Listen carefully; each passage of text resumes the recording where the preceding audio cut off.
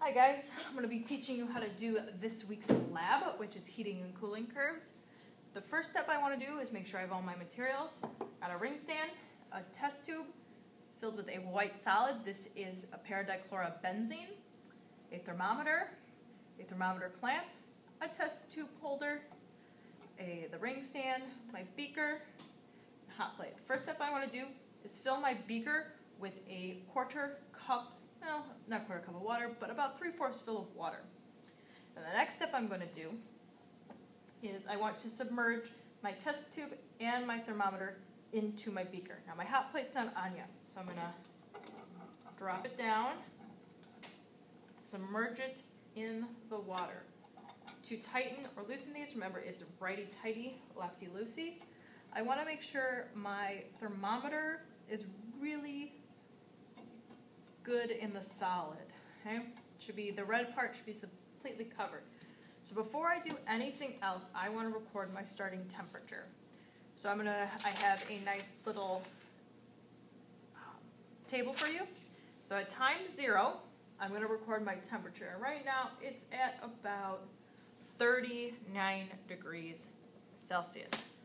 I'm going to be recording the temperature every 30 seconds. I'm going to want to have some sort of way to measure that.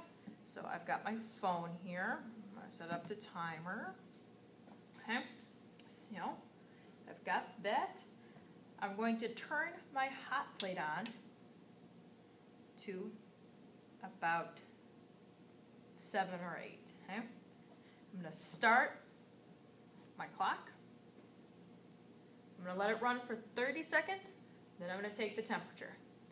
Then I'm going to let it run for 30 seconds and tape the temperature. I suggest that one person be in charge of the stopwatch or the clock, and every 30 seconds, let the person who's in charge of reading the temperature know that it's been 30 seconds, and they're going to read the temperature. And then the recorder will write down the temperature that the person manning the thermometer said. Okay, so it's been 30 seconds. I'm going to record. It's still about 39.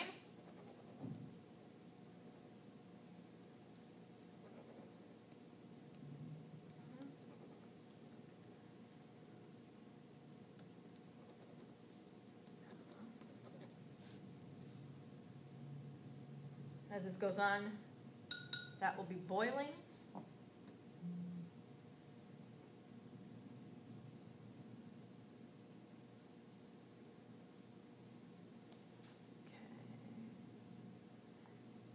We're going to go again. It's been 60 seconds, and it's at about 39.5.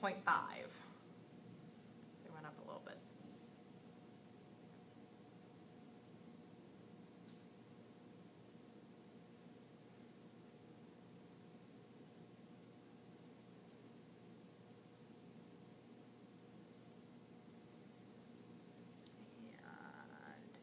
And again for my 90 seconds. At about 40 degrees. Okay, so I'm definitely increasing. So I'm going to let this go for 10 minutes. Okay? When I'm done with this for 10 minutes, I'm going to turn off my hot plate. Okay? Raise everything up. And I'm going to move this to my wire gauze. But I can't take it by my hands, right? I'll burn myself, so you're going to either use the beaker tongs or the crucible tongs that are available at your stations, at your desk. But please make sure that if you're using crucible tongs that you are very, very careful. I would actually suggest to wait to borrow another group's beaker tongs. The beaker tongs are the larger ones. So after I have moved this to my wire gauze, I'm going to put it aside. I'm going to get another beaker, and I'm going to fill it up with room temperature water.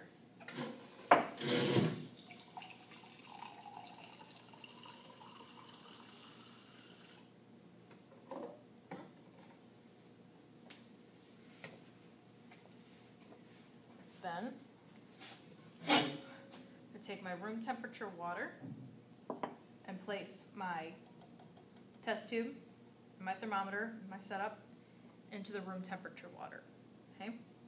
Be easy enough as lifting this all up.